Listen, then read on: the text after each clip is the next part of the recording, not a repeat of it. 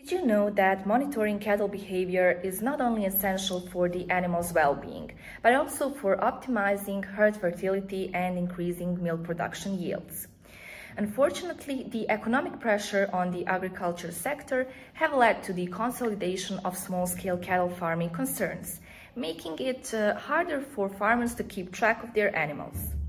In Bosnia and Herzegovina, agriculture is an important sector of the economy, employing over 20% of the population.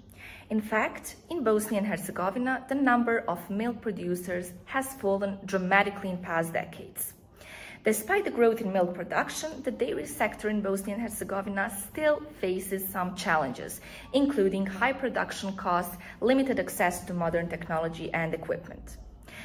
But what if I told you that there is a way to use technology to revolutionize cattle monitoring and ultimately improve both animal welfare and farm productivity, and also to be accessible here in Bosnia and Herzegovina? That's exactly what my paper is about.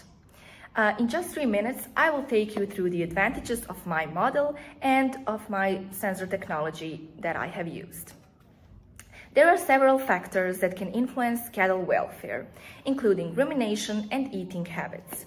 They can have a direct impact on the quantity and quality of milk that is produced.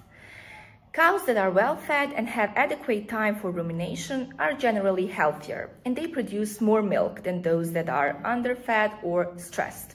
My data set is consisting of 18 limousine crossbreed steers that are equipped with the collars mounted on the neck and the halters on the muzzle.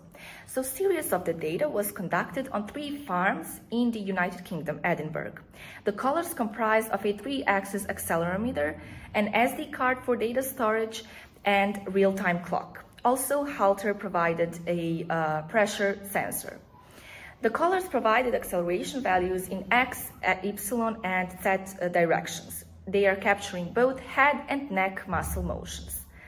Following animal states were observed: rumination, digesting food, eating, ingesting food, and others. So that is any other activity. Data was pre-processed, and also hyperparameter tuning was performed to find the best possible combination for highest accuracy prediction of these animal states. This was performed by implementing random forest machine learning algorithm. My model is low cost with low power consumption, and it is achieving the accuracy of almost 90% with the time consumed to make this model of only 96 milliseconds. The good performance of the model makes it suitable for implementation on farms of all sizes without posing any danger to the animals.